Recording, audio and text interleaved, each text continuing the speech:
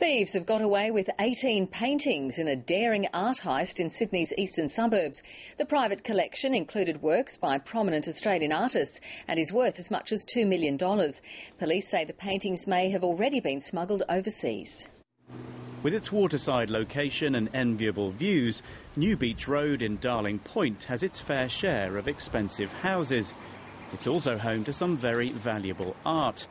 Sometime last weekend, thieves broke into an apartment here and made off with paintings valued at nearly $2 million. It would appear at this time that the person's involved, and we believe at this stage 2 persons have been involved. We're aware of what they were after. What they got were works by Arthur Streeton, David Boyd and Norman Lindsay, 18 paintings and sketches in all.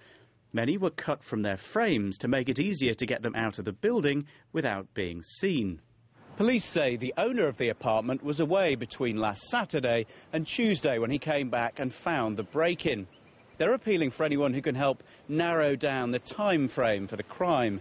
Detectives are also asking art dealers to be on the lookout for anyone trying to sell the stolen pieces.